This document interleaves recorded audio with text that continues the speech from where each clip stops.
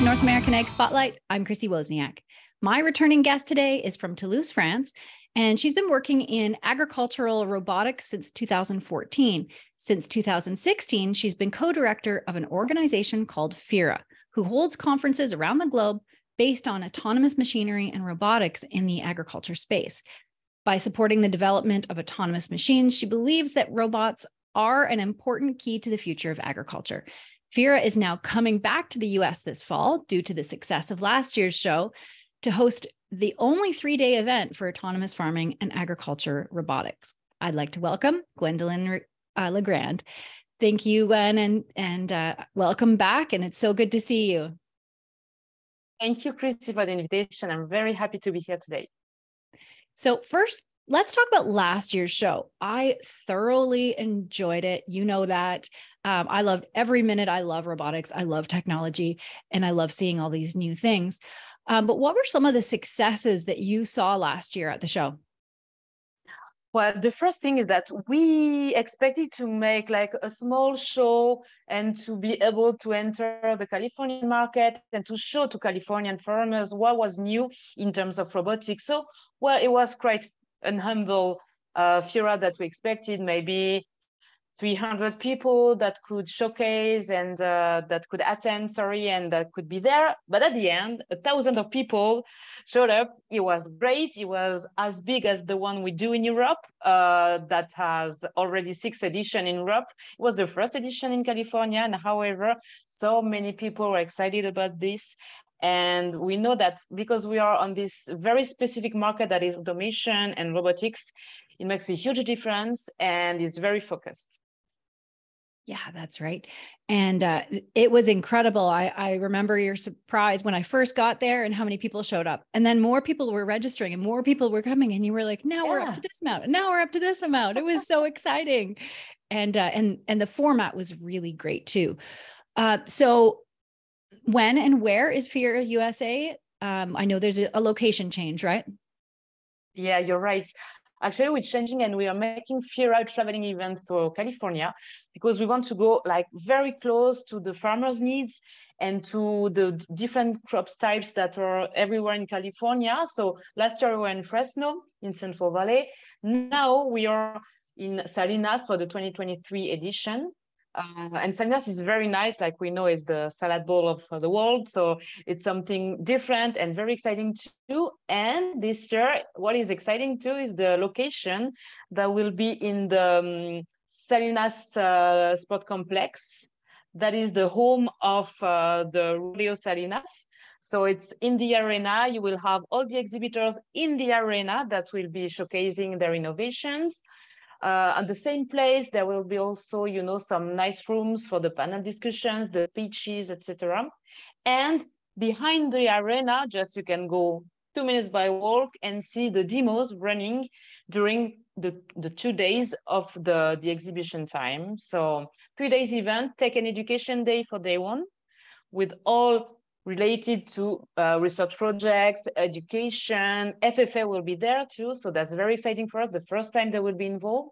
And the day 2 and 3, it's more about exhibition, panel discussions, and demo. Yeah, that's great. And last year, I really enjoyed the bus tour to see everything in action. I think it's going to be great, though, to have it all in one place.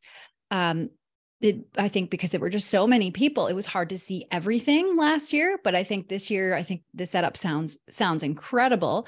But how are you preparing to have everything at the fairgrounds? You said, they're growing the crops there?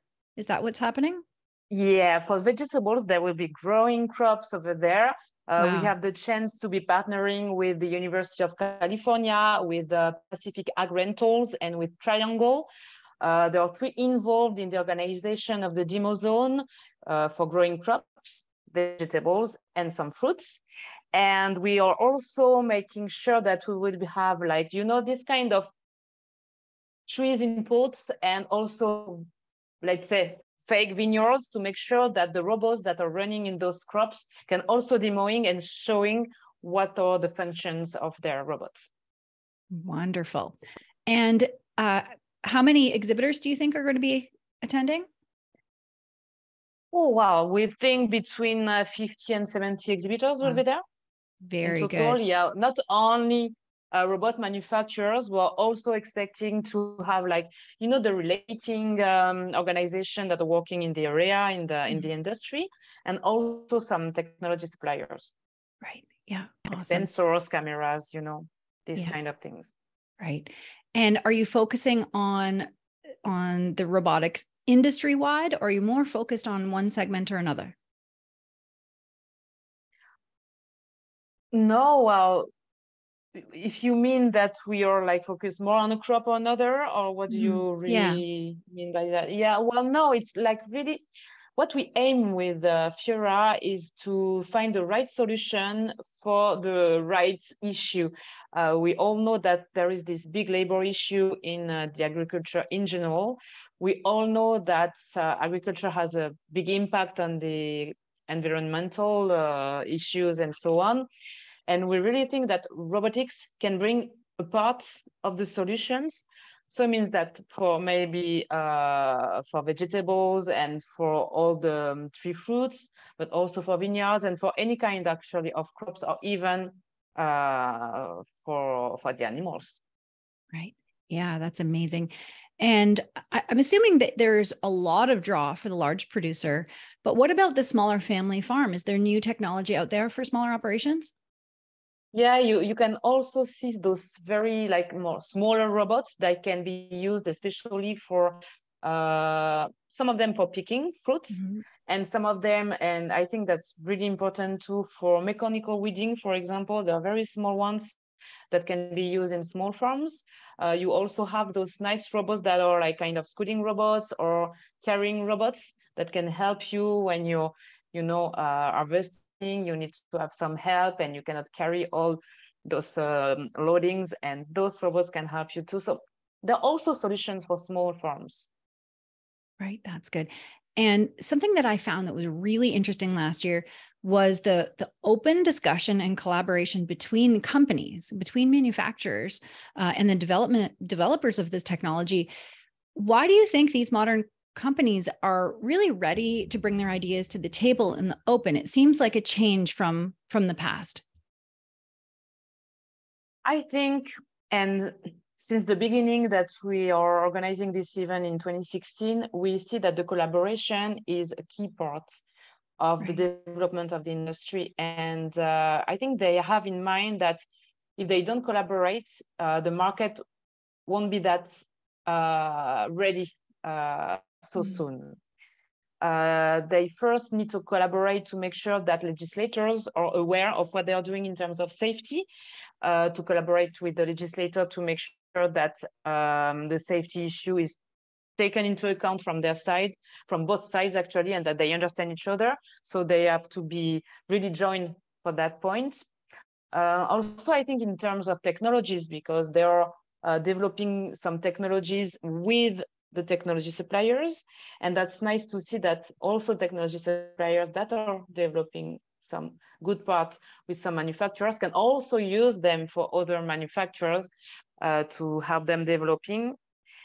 And last thing, and I think that's not the least, is the readiness of the farmers. I mean, at one point, they are the end users. They need to make sure that the robots are the right solutions for their needs. And what we really and very often see that the farmers are trying several different types of robots. They don't choose only one. Sometimes they combine different kind of robots, different from different manufacturers. So it's a nice thing to see that this industry is really collaborating. Yeah, that's it. And like you said, that it was remarkable that in almost every conversation it ended with, well, if we don't serve the farmer, it doesn't matter how cool the product is or how much technology or what it can do. If we're not solving something on the farm. And I really like that really direct, pinpointed, we're not just inventing things for the sake of inventing things. It's really to serve the farmer and the industry, right? Exactly. It's a new era, I would say. I always say that actually.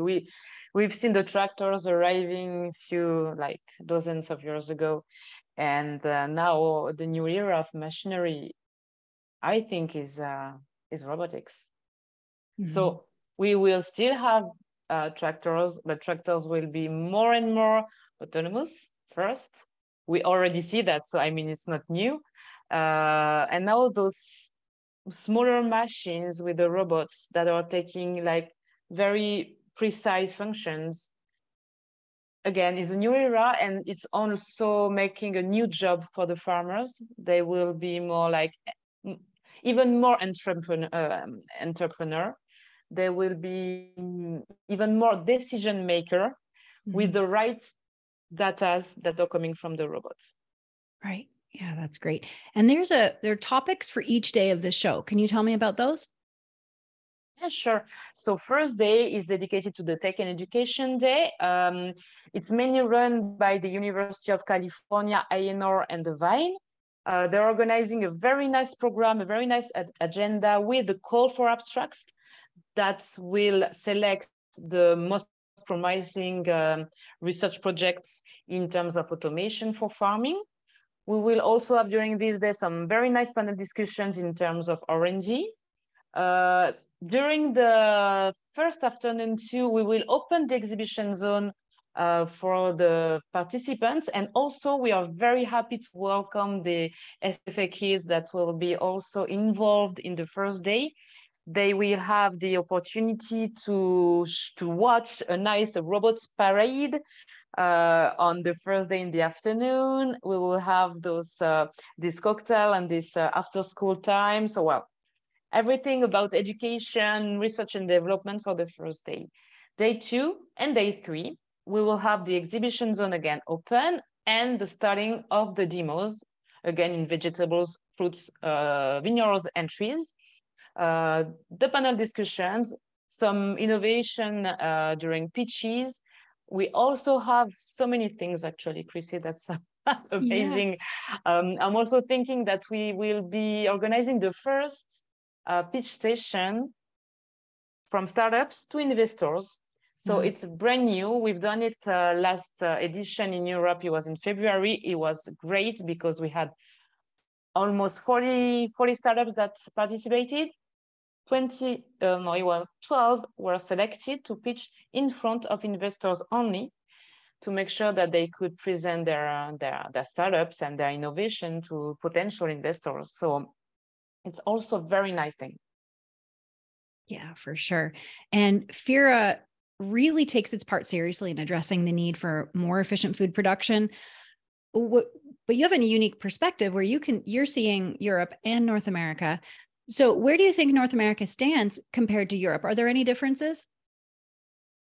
Well, when we see the figures, and there are many, market surveys that are working on that, Europe and America are very close by, depends. Sometimes USA is first, and sometimes Europe is first, and USA second.